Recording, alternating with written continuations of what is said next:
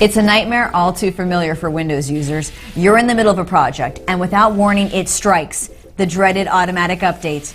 Windows suddenly restarts your computer, and you can't stop it. If you didn't save your work, it's toast. The unstoppable update is one of the biggest complaints about Windows, and you can always find people griping about it on Twitter.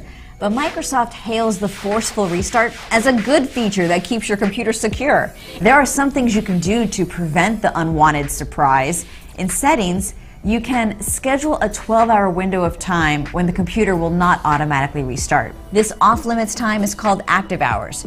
Go to Settings, click Update and Security, and select Change Active Hours. By default, it's set to not restart on you between 8 a.m. and 5 p.m., but you can stretch this out to a 12-hour time frame. You won't be able to avoid a restart indefinitely, and you need to have your computer on outside of active hours. Windows will pop up a notification that it's going to restart on you later in the day when active hours is over. If you catch that pop-up, you can go into Restart Options and push it back by 6 days at a certain time. The only guaranteed way of not being surprised is to just check for updates regularly and restart it yourself.